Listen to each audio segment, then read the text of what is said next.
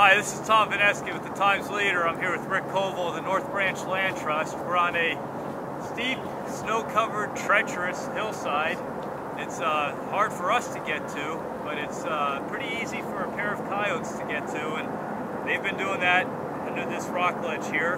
They have a den, and we're going to get the camera down here and show you what it looks like. And this is going to be the first part of our winter series that Rick and I are going to be doing, looking at mammal dens in the winter time. We're going to see how many species we can find, show you their dens, show you why they made them where they did. And maybe some follow-up and maybe some young.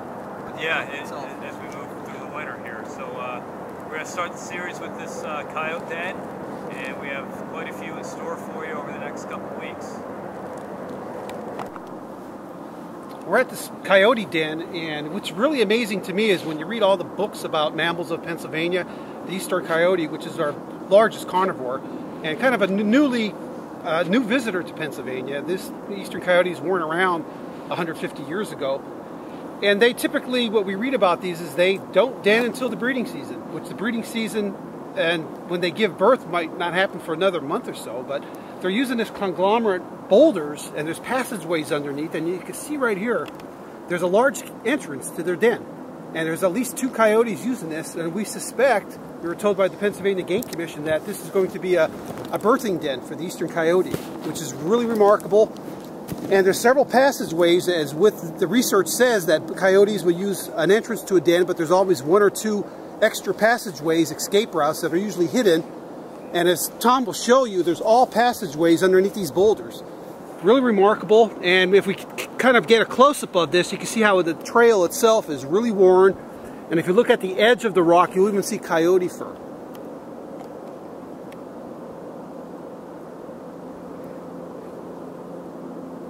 I can add to that, but I just don't know what kind of angles you want.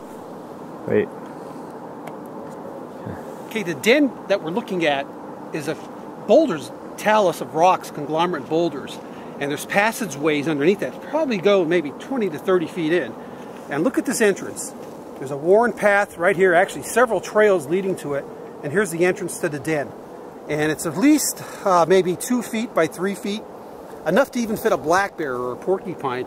Coyotes are large animals. They're up to 60, 65 pounds. And so they need quite a large hole. But remarkably, they could actually go into smaller passageways as well.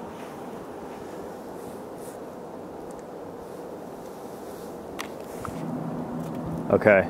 Now, there's several types of animals that use den in the winter. Gray fox, porcupines, raccoons, skunks, opossums, eastern coyotes. How do we know this is an eastern coyote den and not a den of a porcupine? And we see common signs of porcupines in this area. Well, confirmed by the Pennsylvania Game Commission, the tracks are obvious. However, it's snowing right now and the tracks are kind of muted, but the color of the fur itself, and there's fur at the entrance of this.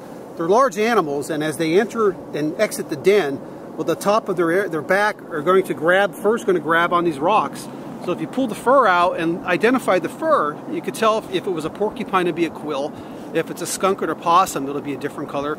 But a coyote fur is a distinct color and distinct patterns as well, as opposed to a red fox and a gray fox. We were talking about the coyotes surviving in the winter when we were down at the den site. We found this deer carcass.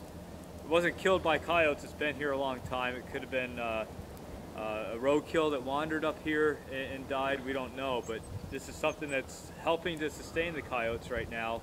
And all animals in the dead of winter, and all animals. You see, there's tons of tracks around here of all animals. You know, from coyotes to maybe fox, small birds, and we're seeing black-capped chickadees. They're feeding on the fat and the meat. So this will provide a lot of food for the entire winter. So this is all consumed. And the one thing that is impressive about the coyotes feeding on this is frozen solid. Yeah. And their jaws are powerful enough that they can actually gnaw what meat is left on here. They can gnaw it off the bone. And in some cases, they're eating the bone as well, the ribs, and just gnaw that stuff right off and survive the winter doing stuff like this. And the little scraps, you don't even see scraps. They're all consumed by the other animals, the birds, the blue jays, the black-capped chickadees, the titmice, and the downy woodpeckers. The chickadees are flying right into this right now. They're so hungry. There's about a foot of snow here, and it's snowing now, and this is winter survival.